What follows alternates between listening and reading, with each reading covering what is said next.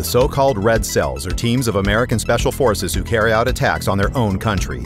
Members are recruited from the best special forces like SEAL Team 6 to test the security of American bases. Their operations are subject to absolute secrecy, and the soldiers have almost every freedom to put themselves in the position of the attackers. After entering the base with fake identities, they plant bombs or kidnap high-ranking personnel. Once, they even managed to plant an explosive device near Air Force One, the president's plane. Afterwards, they brief security personnel on their procedures so they can be more thorough in the future. In 1986, however, one red cell took things too far. The team kidnapped a civilian guard from the military base, almost resulting in a real gunfight. Subsequently, the hostage was tortured for almost 30 hours, although this served no purpose at the exercise. In 2017, a former member even used his knowledge to rob 5 banks before eventually being caught.